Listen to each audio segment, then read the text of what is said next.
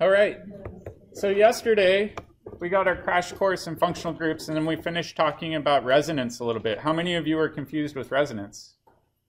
You can be honest. It's confusing. Most people are confused with this.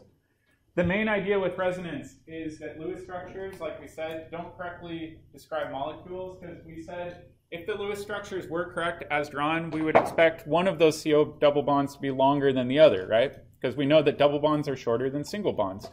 The truth is, when we look at this experimentally, those bonds are the same length, so we had to come up with a theory to describe why they're the same length. And that's where resonance comes into play. And so I gave an example down here where we said all of the carbons must be sp2 hybridized according to the work that we were previously doing, which means there must be a p orbital off of each of those carbons. And we know that the p orbitals must be in complete alignment with one another, so they're all pointed up in the same direction. In this case, the pi bond, because it's right next door to that vacant p orbital on the far right-hand side, can actually migrate or delocalize across all three of those p orbitals, meaning it doesn't belong to any two particular carbons. The two electrons that make up that pi bond are actually shared between all three carbons. It's kind of a blob of electron density. So we show this using resonance structures. It's a little bit weird to think about. Students oftentimes get really hung up on this, and they say, are these flipping back and forth really fast in space?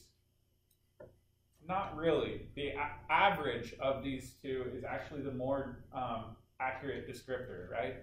So the pi bond isn't localized. The bonds are actually in between single and double bonds all the way through this system. So it's actually a bond and a half, bond order of 1.5. And then down here, we said the same often happens with negative charges, where we said experimentally the carbon on the far right we would think would be sp3, but is actually sp2. But that, again, makes sense because if it's sp2, the lone pair would be in that p orbital. And same idea, if it's in a p orbital, it can kind of align with the pi bond, and then that negative charge can delocalize across the entire system. So it does get a little bit weird to think about, right? All right, so what I'm going to do next is talk about how to draw these resonance structures a little bit more clearly. This was just our general overview. And I'll give you some pretty specific rules.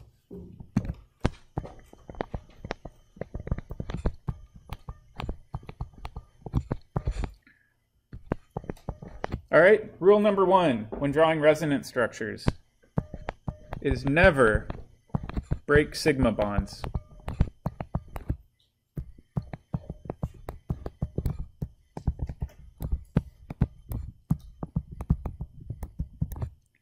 We can only move pi bonds and lone pairs.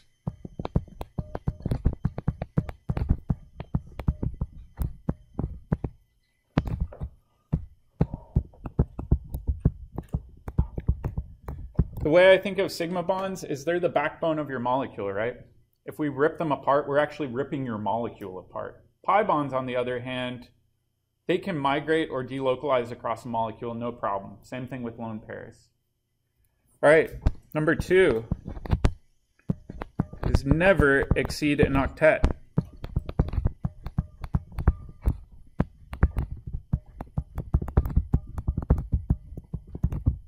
What do we call that if we have a carbon with more than an octet? Texas carbon, and I'll give you a frowny face. So let's avoid doing that. All right. Number three is use arrows to show movements of electrons.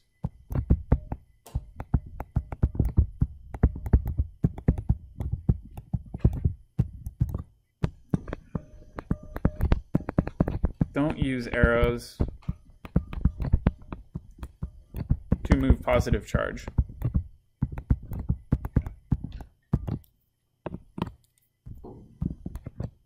So I'll kind of show you what that means later. Anytime we show arrows as electron pushing arrows in chemistry, we're showing movement of electrons, showing where they go to.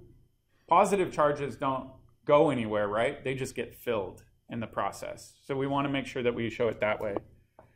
All right, so I'll show you the arrow system we use, and this is true for reaction mechanisms and resonance arrows. Looks like this, where at the beginning we've got our electron source. What electrons can we move?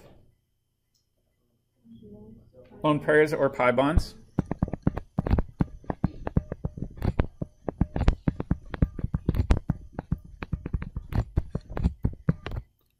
And then electron destination. So the arrowhead is always showing where the electrons are being delivered to. The electron destination can be an atom or a bond next door.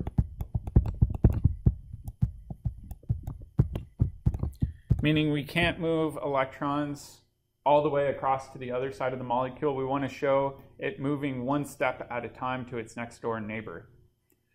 All right, I've got some funny examples for everybody, but I like this one first. All right, the first example is a conceptual one. All right, let's say we have a resonance structure that consists of a blue horse on one side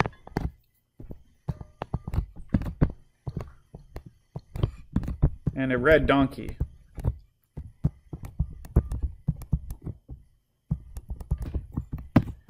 Like I said previously, to show resonance structures, we need brackets on the exterior sides, and we need double-headed arrows in the middle. Does that mean, in this case, that we have something that is rapidly switching between a red donkey and a blue horse? What's the more accurate descriptor of what's going on in this situation? Purple mule. Exactly. Someone gets it.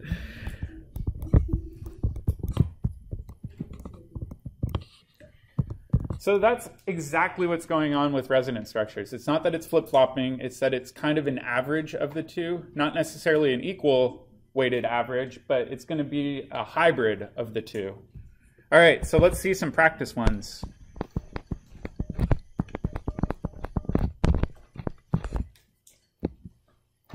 All right, so for this practice, I'm going to be good about drawing all my brackets.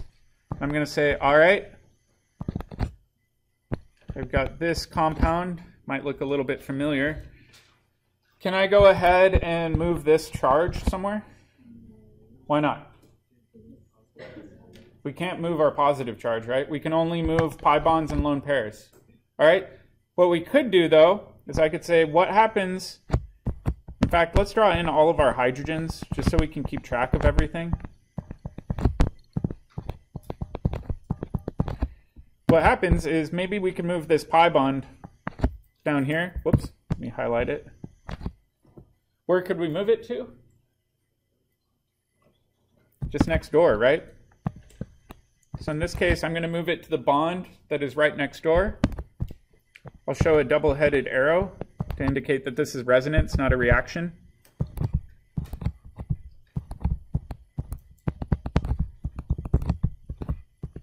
And then we'll check all of our rules at the end.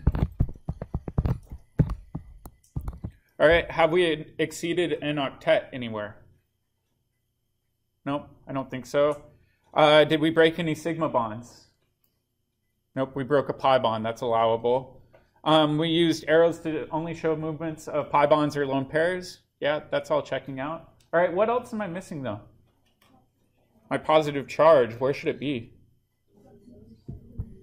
On the left carbon, right? All right, so if we think about the hybrid, we would say, all right, we've got all of these hydrogens. None of those sigma bonds moved, so those hydrogens are going to stay put. The pi bond isn't localized, meaning this isn't a true alkene. Instead, that pi bond is essentially going to be shared across all three of those atoms. And the positive charge is going to be shared between the leftmost and rightmost carbon. I like to call this my hybrid view.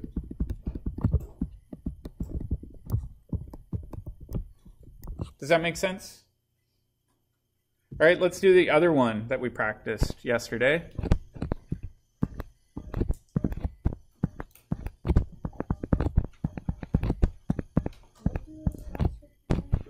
So the dots represent a lone pair, right? So we have 2 extra electrons on the right-hand side. Are you talking about these dots? Oh, sorry, up here. You're talking about these. That basically says it's not a true double bond. It's kind of in between. So we don't want to draw it as a solid line. Yeah. So instead, it's 2 electrons being shared across that entire region. That's a really good question. All right. This is the other one we looked at yesterday. This one gets a bit harder. All right. We can't move sigma bonds. We can move lone pairs, or we can move pi bonds. We've got some decisions to make. So let's try some practice ones, and we might make mistakes, but that's okay. So in this first one, let's try to mimic what we did above, and we'll see if this works.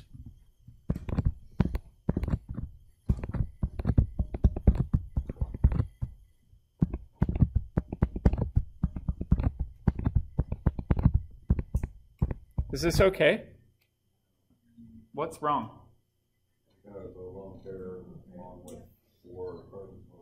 Yeah, so you said over on the right-hand side, right here, we've exceeded an octet. That is not allowed. So we can't do this as a valid arrow pushing move, okay? So I'll just go ahead and erase it. If you want, you can cross it out on your page and say that won't work.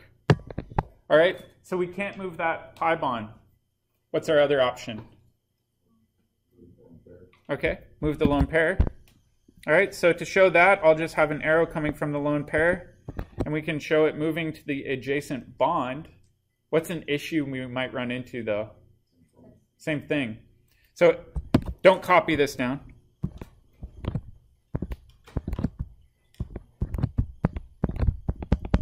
I'm just showing this as an example.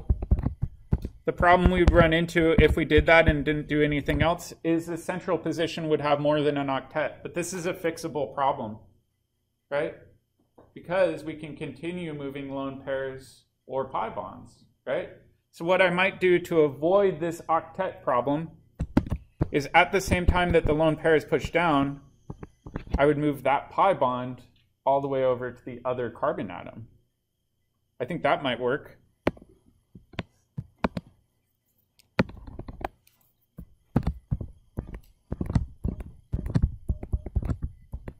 All right, so if I do that, I've avoided the problem of having an octet on, or more than an octet on any given atom.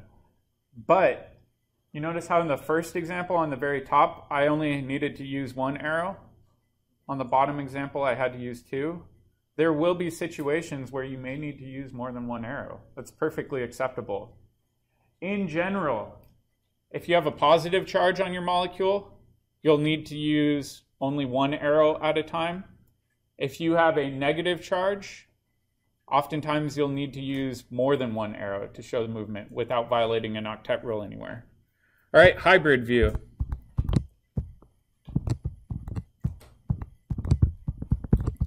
All of the hydrogens are staying put. We didn't move any of those sigma bonds. If we look at the pi bond, we have a pi bond shown in the left resonance structure. Is it really a true double bond? No, it's exactly like up above. Where in this case, we're going to move that pi bond around all 3 of those orbitals. Yep. So like the pi bond that we draw the arrows have to move to the right? Yes, so in... But why the arrows have like this way instead of this way? I'm not so are you saying why don't we show it like that? Yeah. So we said if we do it that way, we would exceed an octet, which isn't allowed. So sometimes we have to do this guessing and checking at first. If we do it that way, we would run into that dead end of exceeding an octet, and there'd be no way to fix it, right? So you're talking about over here? Yeah, so we could do that. Let's actually draw that underneath. I think that's a great one. So let's ignore the red arrows. In fact, we'll talk about this more in a bit.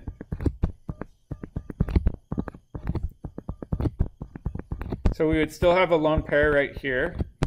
We would have another lone pair right there, right? That was that pi bond set of electrons. All right, what else would I be missing? I think I'm missing one important thing. What charge would this carbon atom have? It would be positive, right?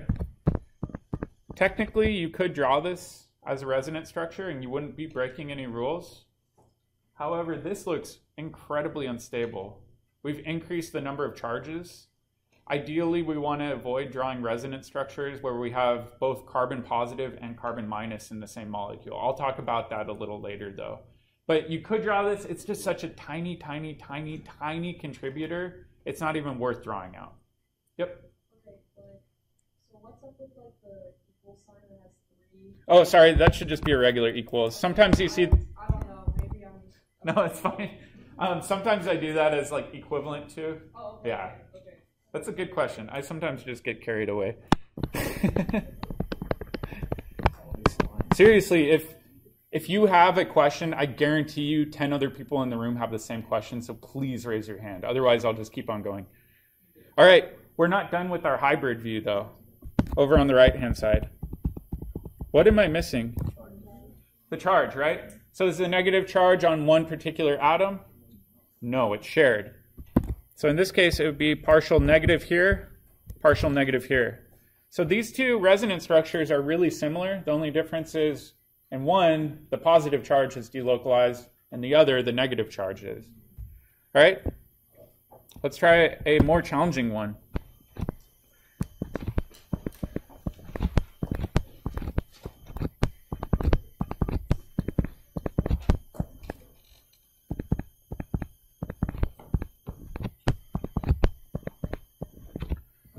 All right, everybody remembers this polyatomic ion, right? Oops, I'm forgetting a negative charge over here. What's this polyatomic ion called? Nitrate. So it's one of the common polyatomic ions you probably learned about in Gen Chem. This also has resonance. We need to figure out what the heck is going on in the resonance structure. All right, so just like before, we said that we can move lone pairs and pi bonds, but not positive charges, right? So let's pick. I'm just going to pick a lone pair down here. I'm going to say, okay, I want to move one of these lone pairs.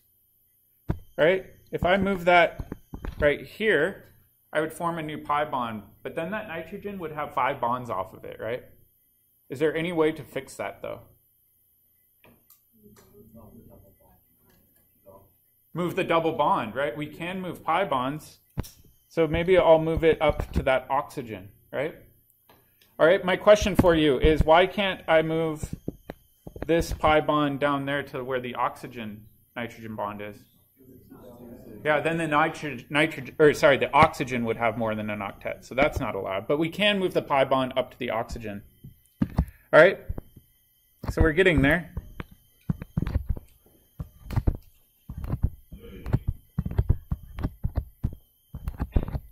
Let me clean this up. We've got a double bond here, single bond to that oxygen, single bond to that oxygen. The two oxygens with single bonds must have a negative charge according to their formal charges, right? All right, so we've done one step. What else could we do next?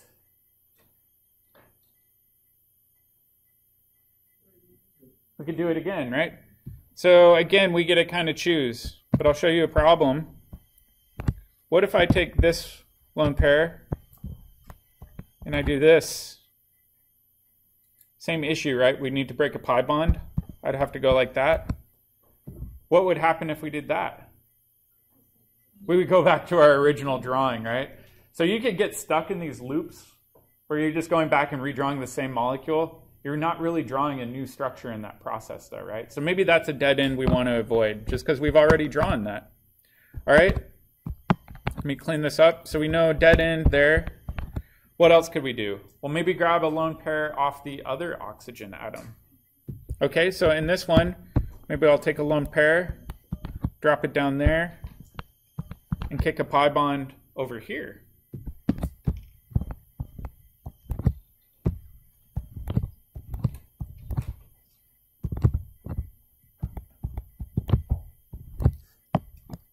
clean this up.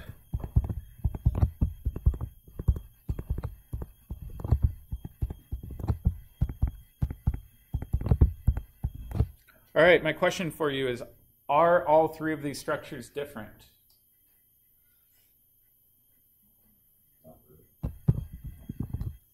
Yeah, I think the answer is kind of yes and no, right? So if we look at them as just a static, non-movable object, in the first one, the double bond is pointed up. In the second one, the double bond is pointed down and to the left. And on the third one, the double bond is pointed down and to the right. So in that way, they're all different, right? That's common with resonance structures. We may draw structures that look really similar, but the location of the double bond changes. We're going to assume that the molecule is static and not moving, meaning not spinning around in space, not flipping over, nothing like that going on. Does that make sense? All right, so now let's think about the hybrid view of nitrate. We know that we have a central nitrogen atom. We know that we've got sigma bonds to all of the oxygen atoms. We know all of the oxygen atoms at the very minimum have two lone pairs on them, two sets of lone pairs.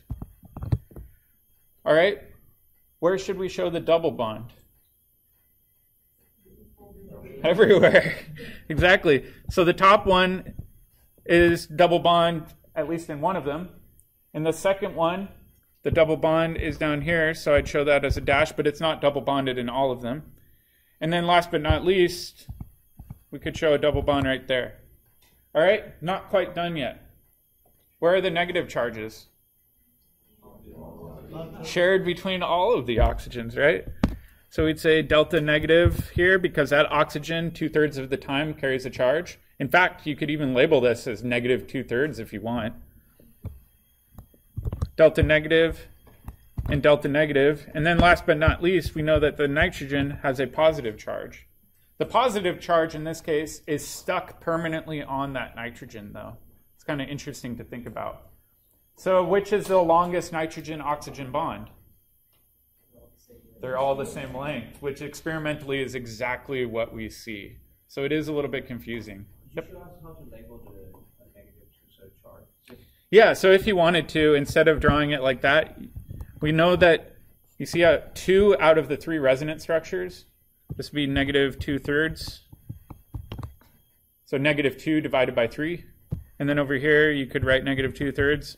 Honestly, I prefer that students just do the partial ones, because in this case, the charge is shared equally across all of the oxygen atoms, but that's not always the case, and I don't want students to assume that that's always the case. So it's okay to just draw the delta symbols. All right, let's try another one.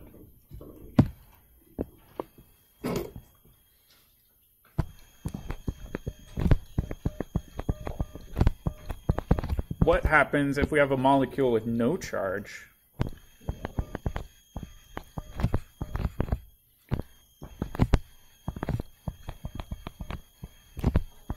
So I'll go ahead and draw out every single atom. Sometimes I find it helpful to draw out all of the bonds and all of the atoms instead of bond line notation while we're first learning. All right. So we've got some decisions to make. In this case, we don't have a negative charge. We don't have a positive charge. What can we move? Lone pair or the pi bond. All right. I personally really like moving lone pairs first. So let's try that. So we've got this lone pair on this nitrogen. All right. So I'm going to move this lone pair all the way down there. Form a double bond between that nitrogen and carbon. But we would run into a problem. What next? Yeah, we would have to move this pi bond. And where would we move the pi bond to? Yep, to the right. So we go right next to that carbon, or on that carbon, I should say.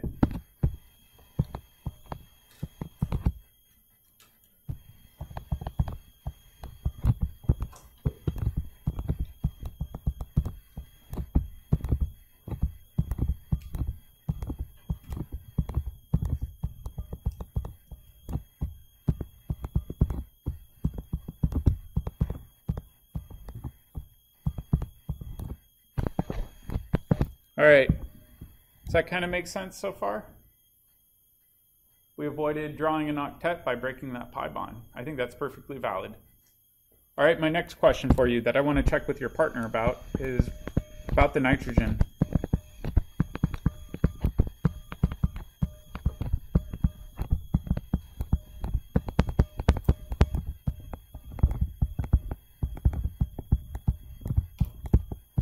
Do you think the nitrogen is sp, sp2, or sp3? So check with your neighbor and see if you agree.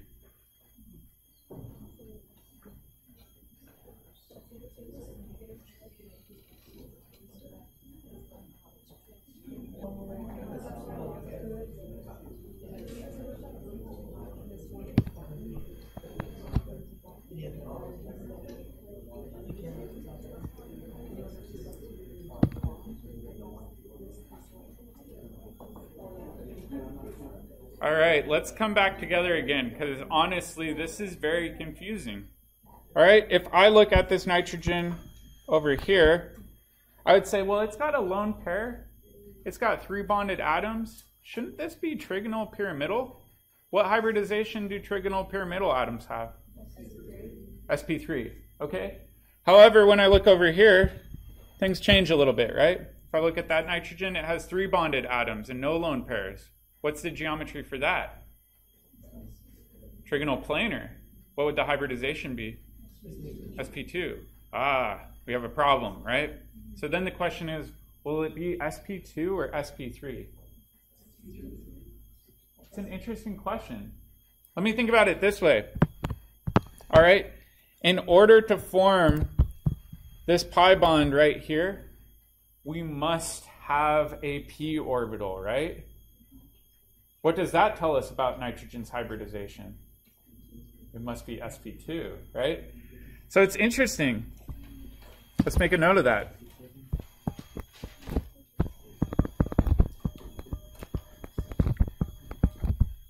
It must be sp2 in order for delocalization to occur.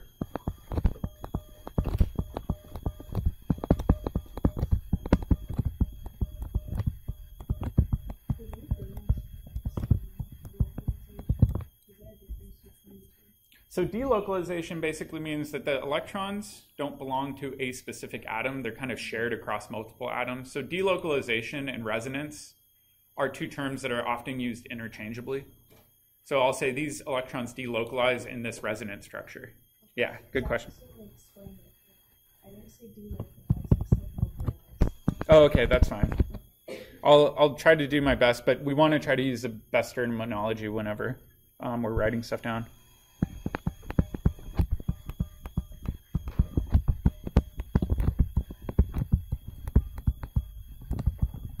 All right, so a little bit weird for that one, right? It's kind of the curveball we have to be aware of. If we have resonance, we need to always consider the other resonance structures as well when determining hybridization. Yep? Wouldn't the molecule form on the left be much more stable than the one on the right because there's no charges on it? That's a really good point. So you were saying that the molecule on the right would be a lot less stable than the one on the left because the one on the right has charges, the one on the left doesn't. You're entirely correct. However, just because you have a hybrid structure that's going to be a smaller contributor to the overall picture doesn't mean that it doesn't exist, and we still need to account for it. That's great, though. In fact, that's what we're going to start out tomorrow talking about is major and minor contributors to resonance structures. All right, let's do another one.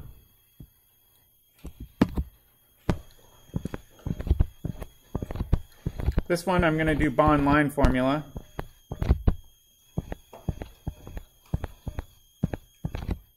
All right, for this one, we need to draw resonance structures. All right, but we're doing bond line formula this time. We're not doing resonance or full individual atoms. Whoops, I'm forgetting my hydrogen too. Breaking my own rule. All right, so my question for you is, can we move this pi bond? Or that lone pair, excuse me. Let's think about it. Can I move this lone pair right there? Why or why not?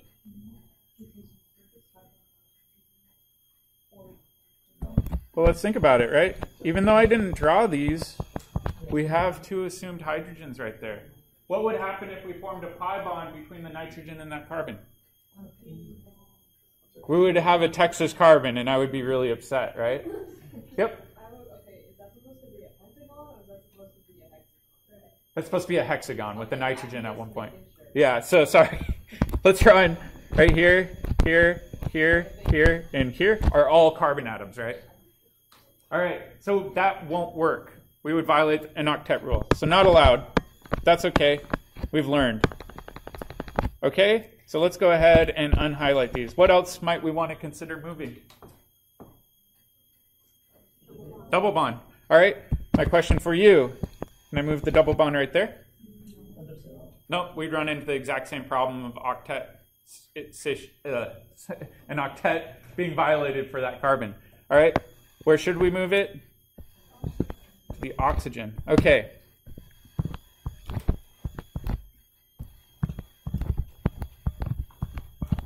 Oops, forgot my nitrogen.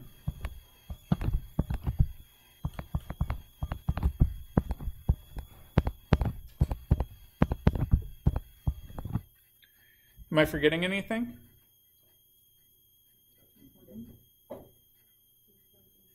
The charge on the carbon. Exactly. This carbon underneath here must have a positive charge. All right? So if we look at this one, things get a little bit interesting. What do you think the hybridization is for the nitrogen?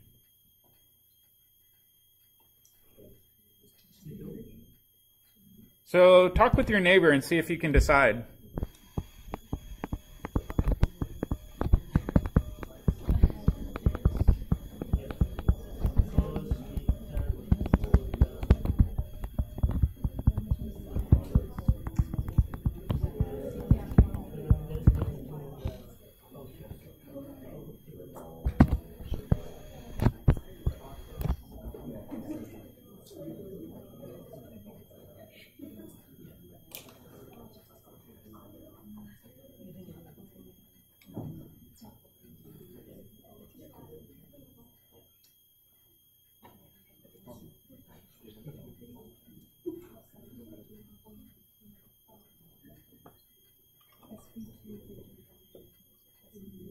All right, so let's kind of check in.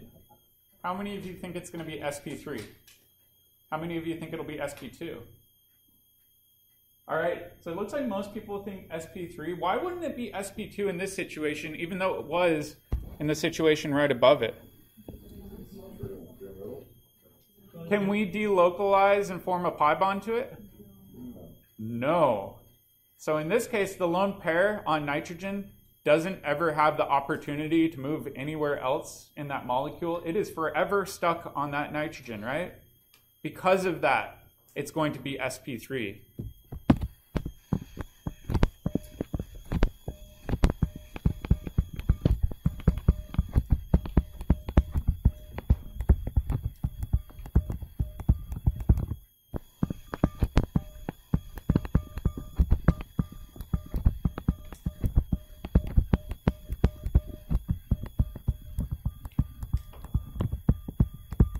So always be aware, we have to check for resonance before we can assign hybridization.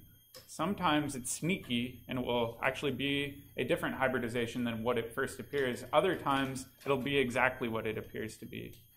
Does that make sense? Yeah. Whenever you move the block, the carbon, Mm-hmm.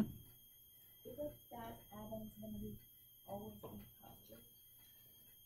It depends. So the question was, whenever we break a pi bond, will one of the atoms always be positive? Yeah, like So down here, that became positive? yeah. Yes, for the most part. However, we'll see situations where you can show a bunch of electron pushing arrows. But for right now, we'll just do baby steps. And in that case, if you break a pi bond, normally it will go from neutral to positive and negative on either side.